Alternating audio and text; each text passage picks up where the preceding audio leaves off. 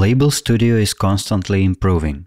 We would like to show you how video annotation in Label Studio will look like in the nearest future. This is how, but let's go through it step by step. Let's start from simple things. First, in video annotation you will see our new video controls. Video controls toolbar lets you play, pause, go to the next and previous frames. It shows the current frame, current time, and total clip length.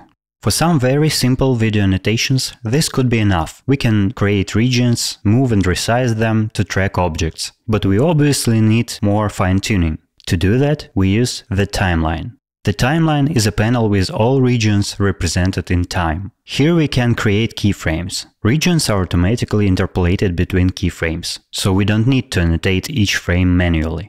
Unless we don't need our regions anymore. We can cut off our region lifespan, for example, if the object is out of frame. Or we can reintroduce the same region again if the object enters back the frame. However, just the timeline is not enough for us, since we might need to work with regions as we used to in Label Studio. Let's exit full screen mode we were in all this time. We call this panel the outliner, and it's basically the same panel that you used to see in Label Studio at the right side, where all the regions are usually listed. But in the outliner, you have even more controls. You can group regions, for example, by their label or control tags, you can sort them by different parameters, and you can lock or temporarily hide regions here. The outliner works not just for video annotation, but for every type of annotations. But what if you need to add some metadata to your region not for its entire lifespan, but just for a segment between certain keyframes? There is the Details panel for that.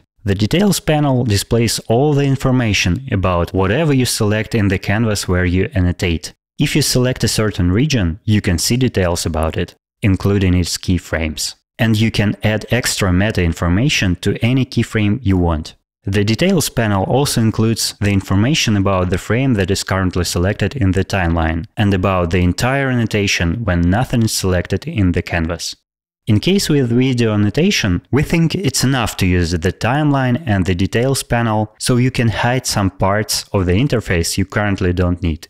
And here we get that video annotation layout that we showed you at the beginning. It includes all the controls and instruments to quickly and conveniently annotate videos.